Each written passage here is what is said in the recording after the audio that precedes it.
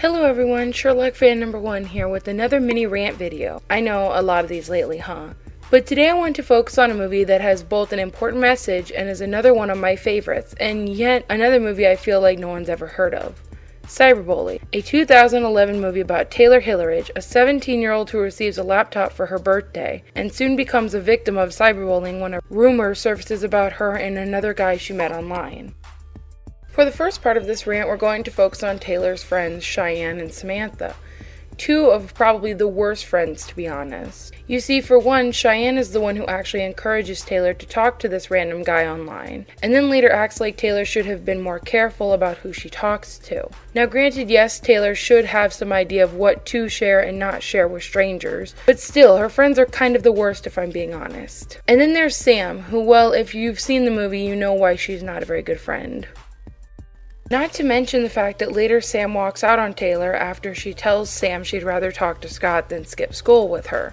And Sam basically says, "Have a nice life," and bails on Taylor. But this, believe it or not, is not my biggest gripe with this movie. No, there's so much more. Later we see Taylor and her friends get told off by Lindsay, the insert bitchy bully name here character. And upset by the comments, Taylor and the others storm off. But Cheyenne seems more bothered than the others. And get this, it's because, and I quote, she had never been called a name at school, ever. Like, what? You're telling me in your whole 12 years of school that not one person in that whole time has ever been mean or talked down to you before?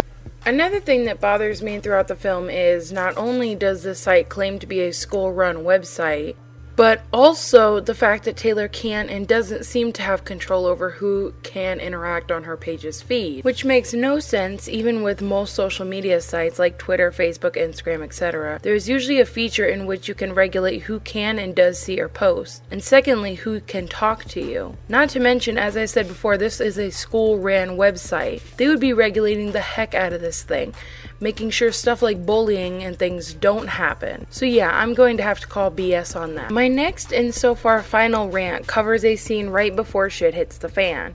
And that's when Scott tells Taylor he can no longer take her to the spring fling dance with him. Because as he says, his mom told him he has to go with another girl that his mom knows.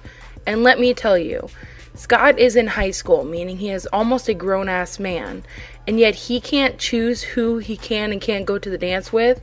Boy, get out of here. All in all though, aside from everything, I still believe the message is a good one, and definitely one young audiences need to hear. But with all that said, I hope you enjoyed this video, and please be kind to one another, and stay safe out there. This is SherlockFan #1 signing off. High school never ends. Oh, oh, oh, oh.